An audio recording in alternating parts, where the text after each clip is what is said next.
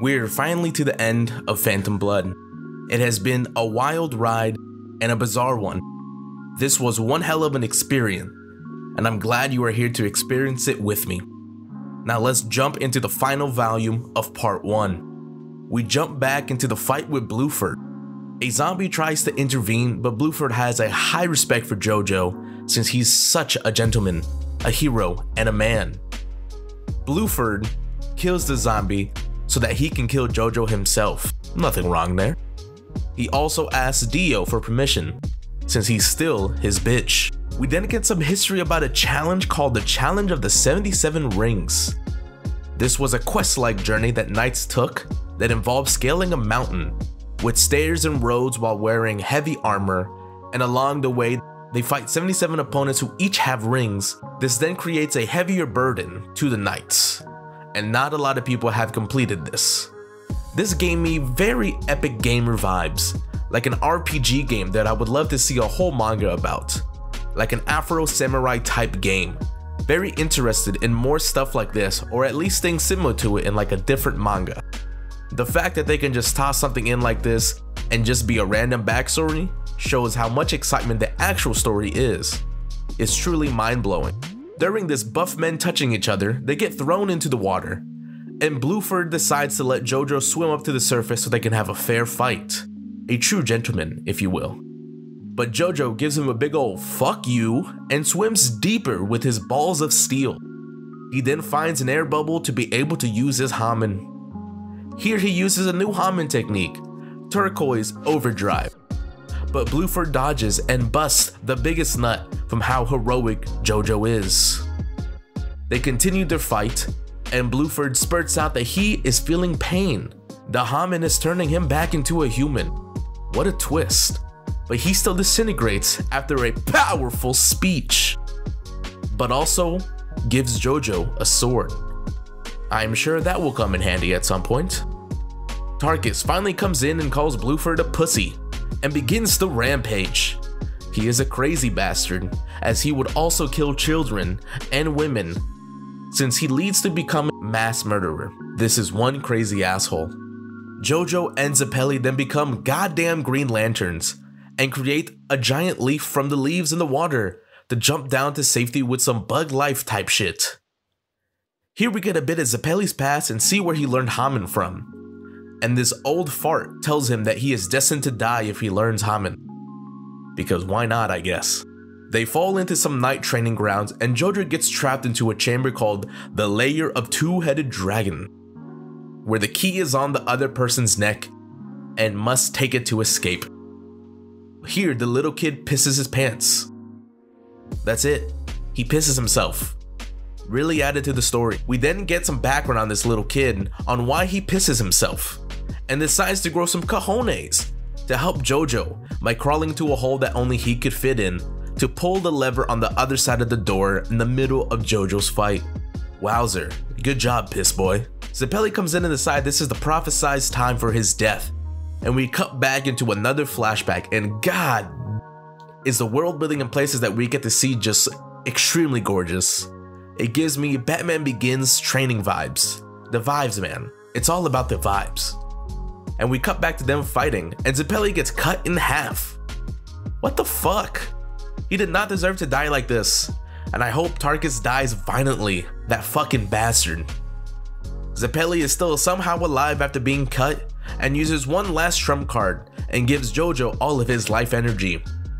And then he dies. JoJo, with his anger, starts trying to rip off his collar, and with his massive dick energy, he breaks through, and now he's shirtless. What's better than shirtless men? Let the battle begin. This boy, angered with hatred, beats the living shit out of him and tears his arm in half and pummels his face in until he disintegrates. It was brutal, but completely satisfying. After the death of Zeppeli, JoJo has grown more mature, but in his face lies more darkness. He seems to have become faster and stronger from the energy that Zeppeli has given him. Turns out that the town has already been attacked, and JoJo takes some zombies out with ease. Someone else attacks him, and it turns out that's the guy from the temple where Zeppeli learned Hamen, and we find out that Zeppeli sent a letter asking for help, and we meet his master. We cut back to Dio, having the biggest drip known to man. He then tells a woman that he would spare her child, but this evil motherfucker turns her and makes her attack and devour her own child. I can't wait to see him dead. We found out that Dio is trying to get Poco's sister to be eternally 16 forever. That fucking creep. She says fuck no and slaps him, and Dio sends an evil guy after her because why not? JoJo swoops in and saves her and fights the guy, and then we see that his head is just a bunch of snakes coming out of it. That's gross. JoJo has shown great improvement in the use of Hamen and fucks this guy up. We finally meet up to Dio, and JoJo says he's gonna kill him for revenge. But before they start fighting, Dyer steps in and says it's his right to get revenge, since he met Zeppeli 20 years ago and they were friends. He tries the move he did on JoJo beforehand, but it does not work. He gets frozen and shattered with ease. But before he dies, his decapitated head puts Hamen into a rose and throws the stem into Dio's eyes before he is shattered completely. JoJo uses this rose incident to figure out how to counteract Dio's freeze technique and embeds his Hamen into the sword that was given for him from Blueford. And now the final battle begins. JoJo goes in on him and cuts his fucking arm off. JoJo then cuts him in half, but this crazy bastard does not die and freezes the sword of JoJo and grabs a fucking vein from his neck. Can somebody tell me what the fuck is going on?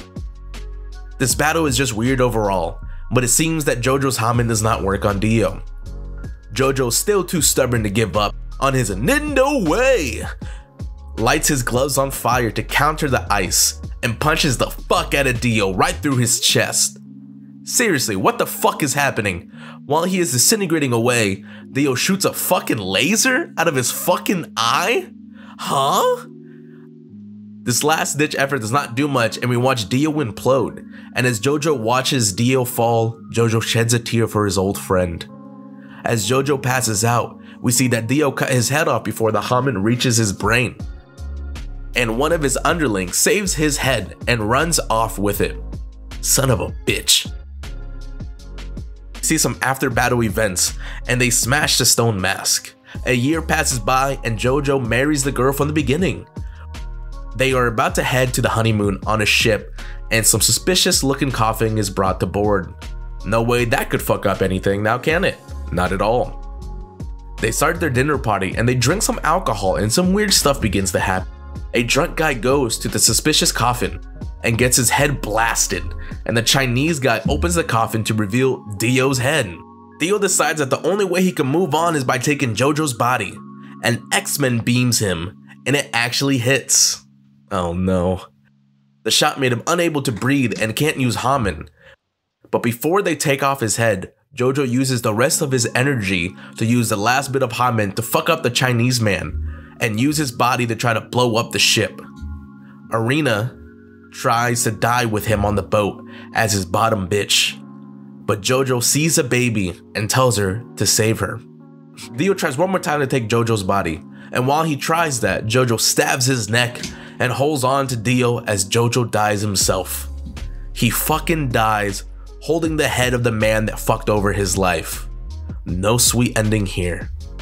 Arena survives with the baby, and we find out that she is also pregnant. And the curtain on Jonathan Joestar ends, and a new one is about to begin. Wow, this was a chaotic volume. So many turns and excitement. I could not have asked for a better closure on this final part of Phantom Blood. I wanted a more brutal ending for Dio, but this will have to do for now, and he shall die with his old friend. Now I am excited for the next one, but that will be for another time. To Battle Tendency we go. Thanks for watching.